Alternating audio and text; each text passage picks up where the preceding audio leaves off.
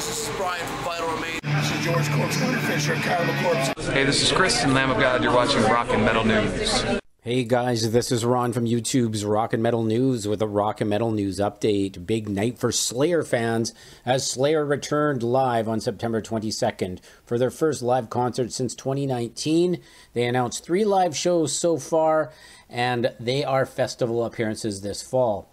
Well, the first one is done now. It's Riot Fest in Chicago, Illinois, September 22nd, and some video has now been uploaded. Tom Araya and Kerry King have not had much contact since the breakup, but everything looked good on stage. And you can check out the opening of the show with South of Heaven, and you can check out Postmortem live.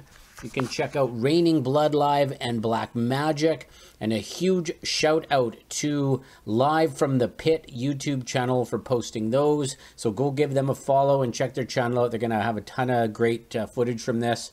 You can check out Hate Worldwide. Shout out to STJUNI YouTube channel for posting that.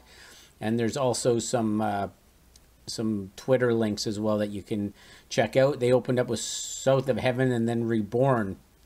So also on stage with them was Gary Holt and drummer Paul Bostaph, and they were closing out the final date of the Riot Fest.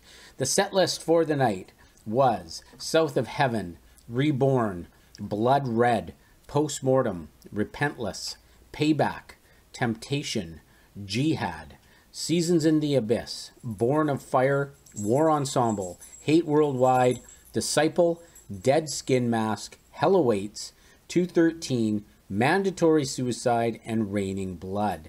Let us know what you think of the set list, and let us know if you were there, how the show was in the comments. Slayer will also be on stage again this coming weekend as part of the September 27th Louder Than Life Festival in Louisville, Kentucky, and a headlining set at the October 10th opening date of this year's Aftershock Festival at Discovery Park in Sacramento, California. So check out some of the video. This is Ron from YouTube's Rock and Metal News. Thanks for tuning in.